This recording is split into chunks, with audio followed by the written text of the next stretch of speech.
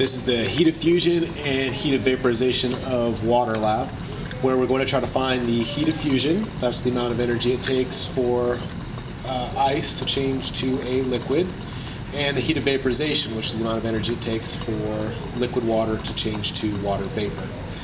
This is a heating curve for water, and what it shows is as energy is applied, it shows how the temperature is affected. So if you have some ice below 0 degrees and you add heat to it, it'll first warm the ice, and then after the ice has been warmed to the melting point, it'll change from a solid to a liquid.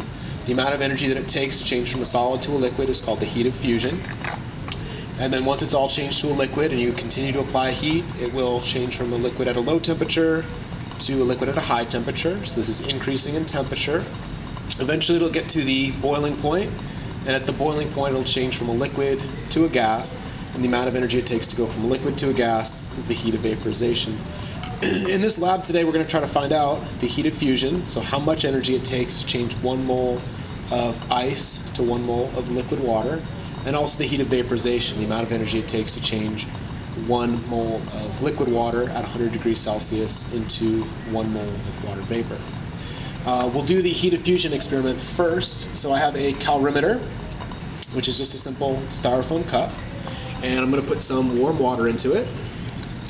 It doesn't matter exactly how much water I put, but I will find its exact mass. So I'll put this back on my balance, and it has a mass of 87.39. 87.39 is the initial mass of my warm water, and the temperature of my warm water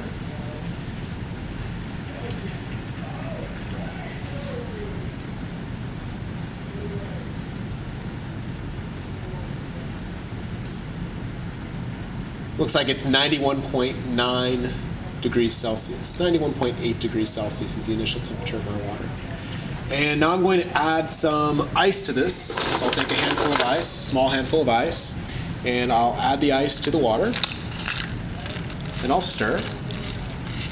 And as the ice melts, it's going to be giving its energy to the water, and therefore cooling the water.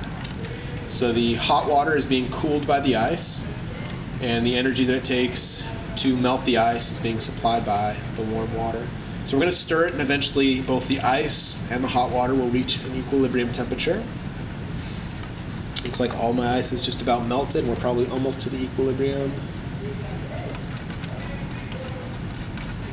Let's stir it a little bit more. So what's happening here is the warm water was cooled down by the ice was melted, and then that melted water will be heated up a little bit, and they'll reach an equilibrium temperature, which it looks like is 34.3. So 34.3 is the final temperature of both the ice and the warm water. I'm going to take this now and set it on our balance again. When we set it on our balance, it now has a mass of 130.79. 130.79.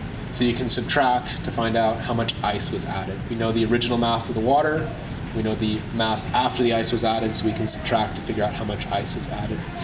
And when you're doing your calculations, you're going to see how much heat was lost by the hot water.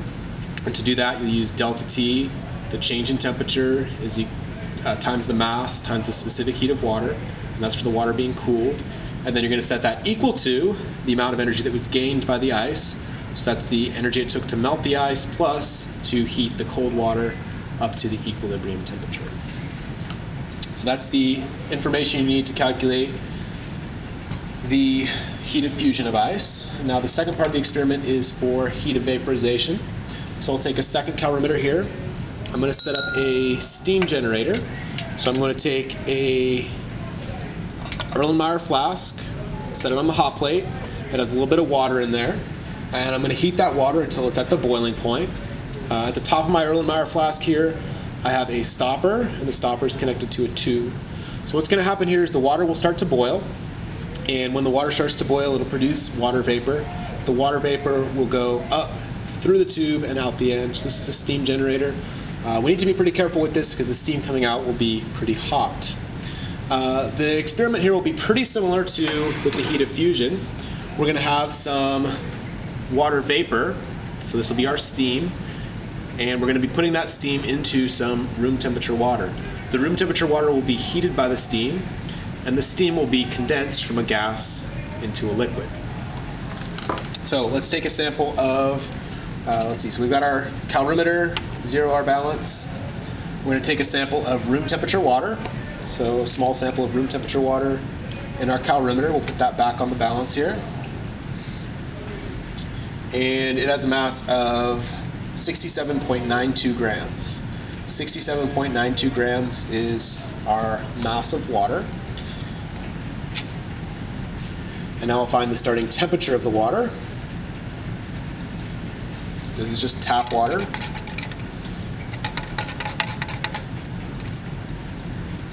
And it looks like its initial temperature is 19.1 degrees Celsius. So what I'll do here in just a second, my water on the hot plate is almost boiling.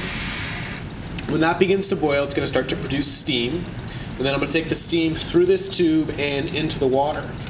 As the steam comes through this tube and into the water, it's going to condense. And as it condenses, it's going to be adding heat to this room temperature water. And so this water that's initially 19.1 degrees Celsius will be heated up by the steam that's coming through this tube. It's starting to boil.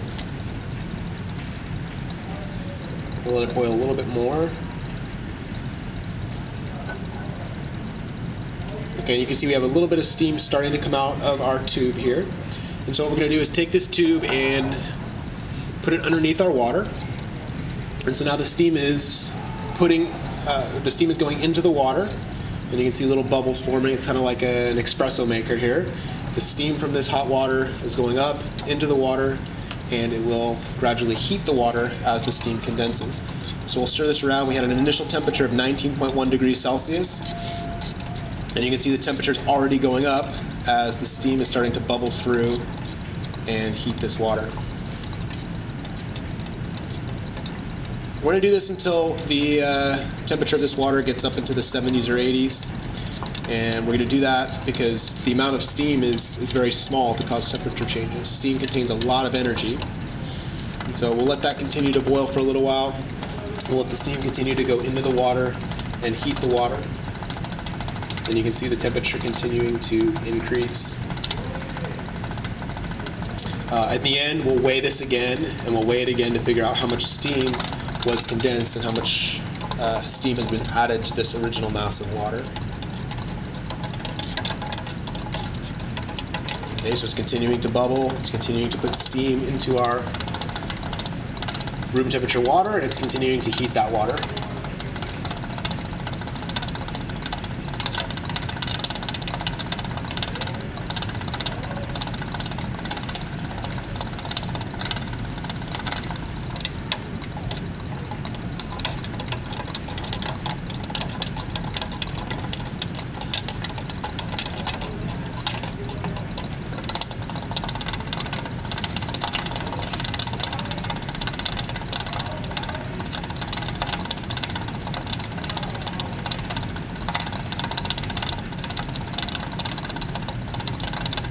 The heat of vaporization of water is the amount of energy it takes to change from a liquid to a gas.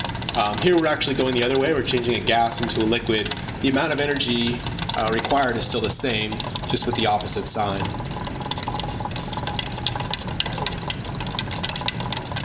So it's starting to boil a little more rapidly, produce a little bit more steam.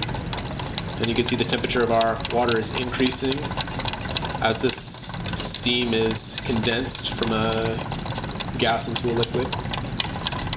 We're doing this into water because we know the specific heat of water. We know the specific heat of water is 4.184 joules per gram degree Celsius. And since we know how much energy it takes to increase the temperature of water by 1 degree Celsius, we can figure out how many joules of energy are involved when the steam condenses from a gas into a liquid.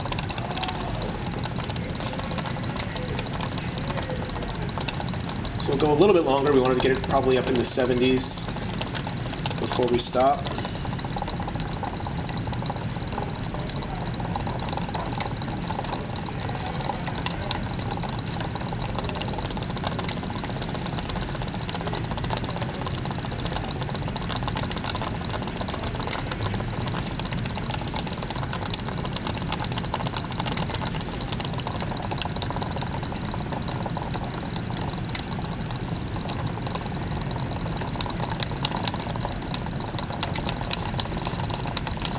That's probably about enough. So I'll pull this out and you can see the steam continuing to come out. You'll see steam being emitted by our steam generator, and that was the steam that was being used to heat our water. So our water has a final temperature of 78.2 degrees Celsius. And I'm going to take it over here, set it on our balance, and find its final mass. The final mass of the water is now 76.33. 76.33.